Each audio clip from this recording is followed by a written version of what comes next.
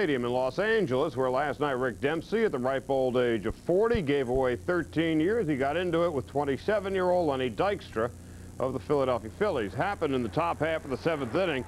Dempsey says Dykstra was unhappy at being called out on strikes in his previous at-bat that you see here, and the Philly center fielder was taking out his frustration on the home plate umpire, Ron Barnes, and Dempsey got up, he took off, and there we go.